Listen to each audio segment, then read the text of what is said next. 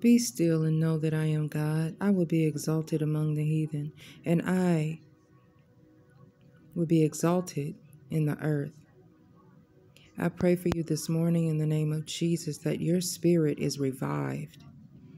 I pray that you have the power to be still with the Lord, that you allow Him to pour into you and to restore your spirit, renew your mind, renew your hope in the name of Jesus. Whoever you are and you have lost hope, I pray right now, Father God, renew your child's hope. Quicken their spirit in the name of Jesus. Pour out an abundance of your love, an abundance of your assurance, an abundance of your comfort over them right now in the name of Jesus. Give them strength for the day. Give them strength for the moment right now. Ignite them in the spirit, Father God. Resurrect any dryness that is in their spirit, any dryness that is in the atmosphere. Father God, I ask that you saturate the atmosphere with your glory around them right now in the name of Jesus.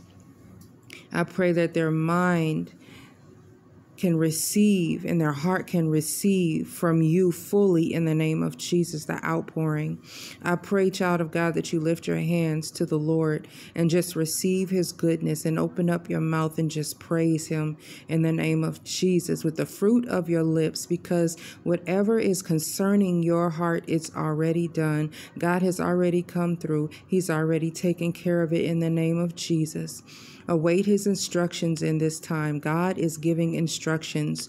He wants you to be still before Him in His presence and take in His instructions for you and direction. And I speak against the spirit of confusion over anyone that is listening that has been dealing with confusion, because God is not the author of confusion.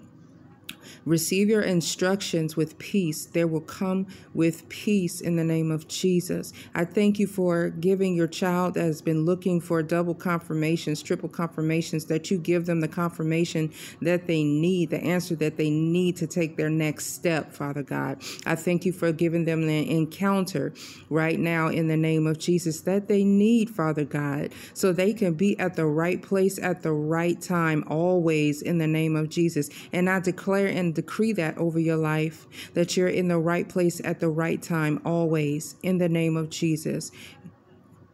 Amen.